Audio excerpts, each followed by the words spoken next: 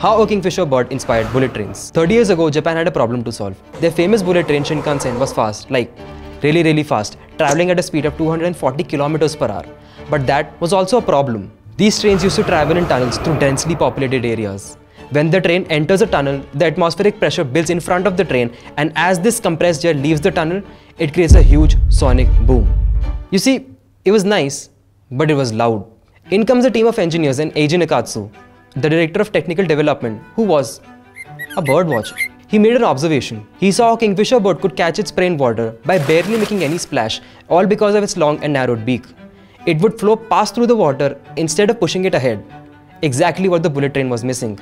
After conducting certain tests in design, the train not only became quieter, but also faster and more powerful. Interesting, right? You just combine nature and engineering together to solve problems. This is called biomimicry. So now you know